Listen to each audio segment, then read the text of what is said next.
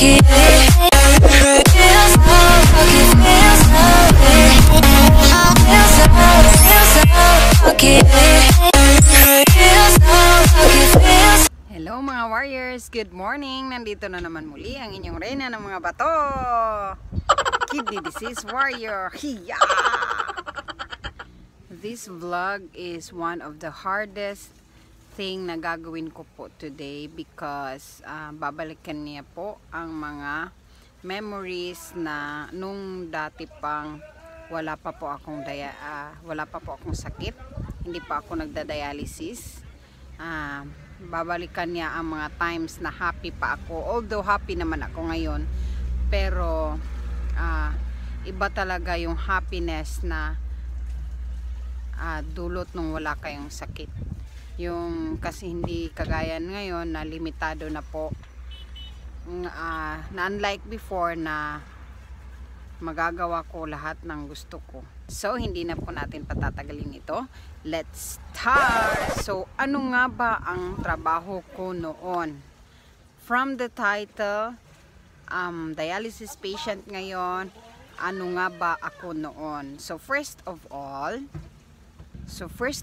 po, ako ay nag-aaral before sa isang private school sa Bukidnon,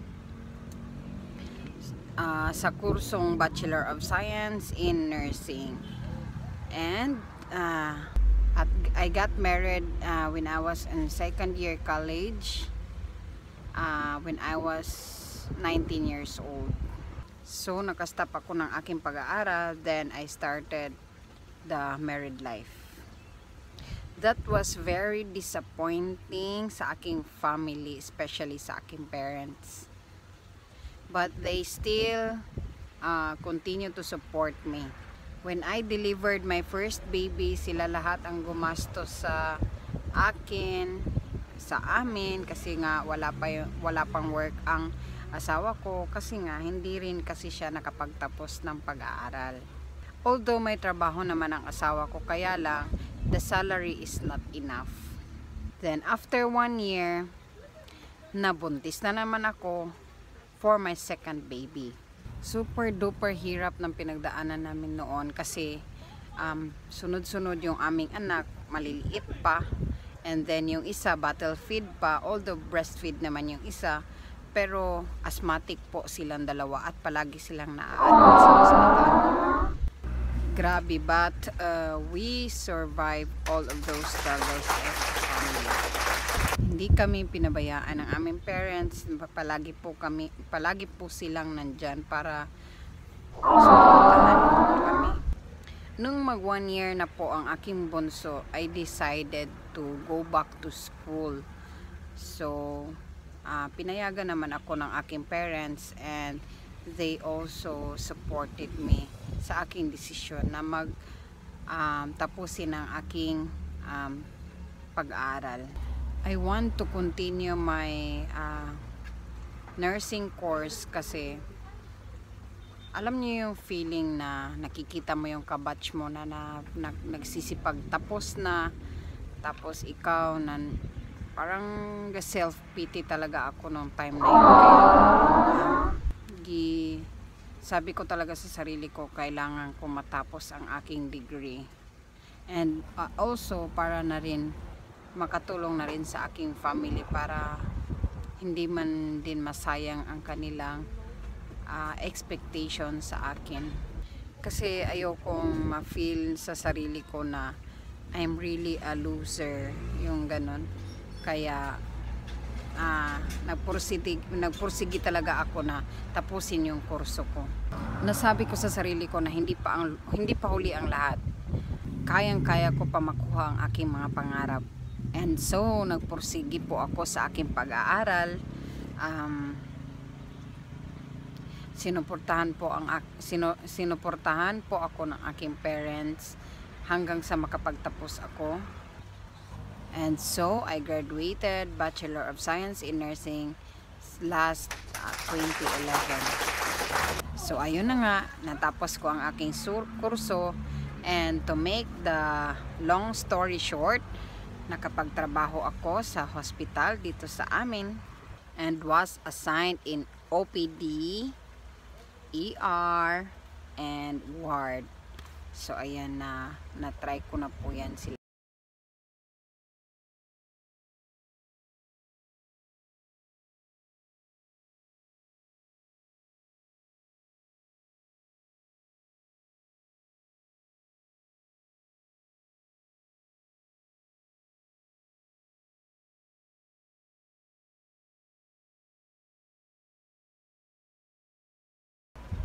Which developed my skills sa hospital. I am very active and very hyper sa work. Maaga po ako palagi and I'm very professional in my workplace. I love working in the hospital, although you can encounter lots of challenges.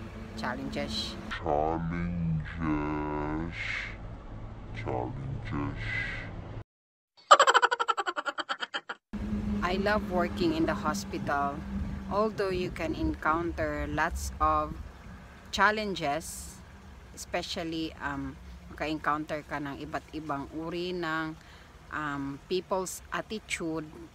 So ayan, but at the end of the day, it's very fulfilling it's very fulfilling sa aming mga nurses na yung pasyente mo is very grateful about your work at pasasalamatan ka. That is very priceless. And while working in the hospital, hindi pa rin ako nakontento. Kumuha po ako ng second course. Kumuha po ako ng professional education. Nag-earn po ako ng units. So in the morning ay may pasok po ako. And in the afternoon or night shift ay yun po ang duty ko sa hospital. So dun po ako na stress ng grabe ang stress ng katawan ko.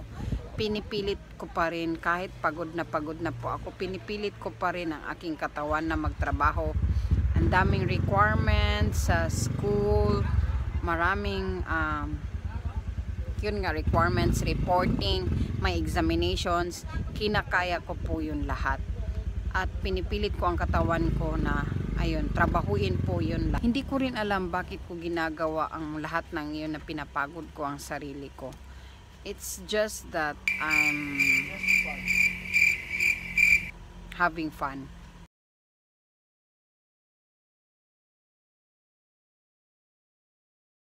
And so because I'm very abusive sa aking health, ayun, nagkasakit ako.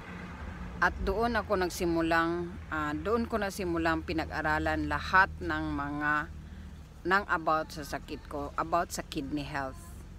That's why I want to share to all of you mga warriors to have a health awareness.